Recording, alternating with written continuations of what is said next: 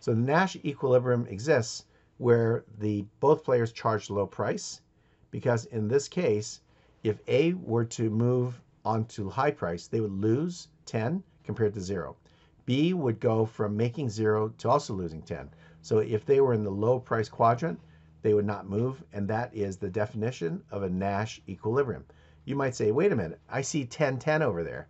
Well, 10-10 is not a Nash equilibrium, because if B had chosen high price, then A would say, I think I'll go low price and make 50, which is better than 10. So that's an example where 10-10 is not a Nash equilibrium, even though both would like it because they both made 10.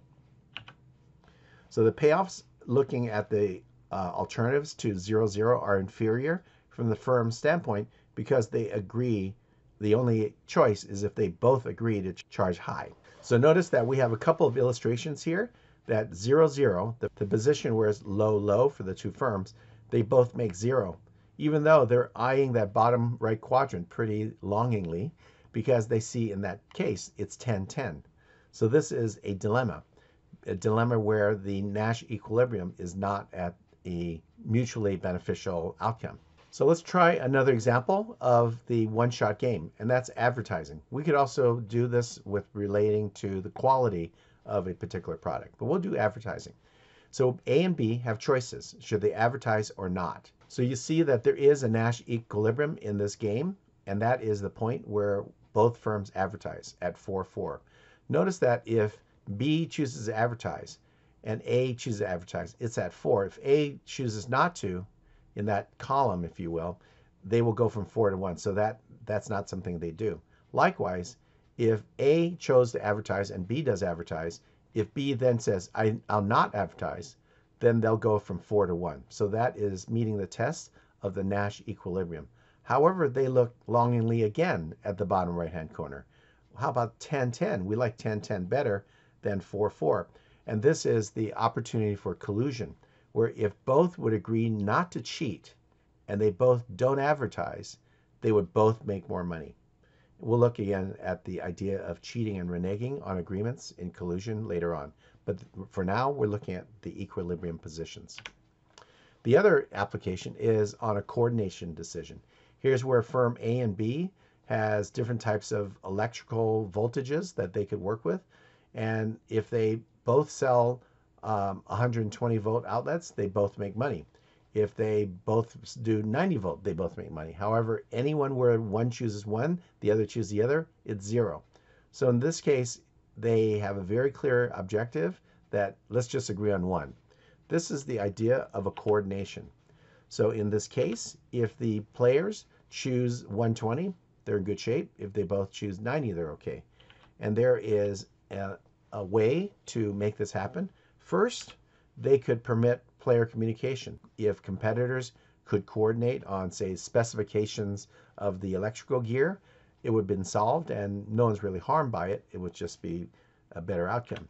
The other is the government might see wasteful that there are different outlets in different buildings and different appliances, and they would make a mandatory the choice. And it could be 90 or 120. It almost doesn't matter. Just pick one, right?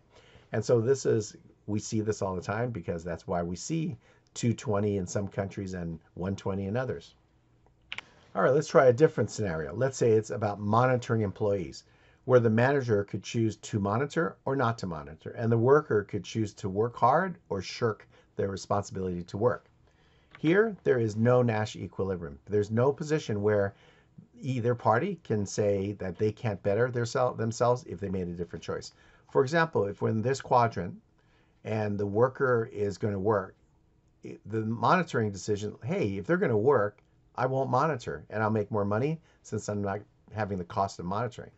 In this scenario, the worker might say, oh, if I had known the manager's not going to monitor me, I won't be in this -1 position where I'm working.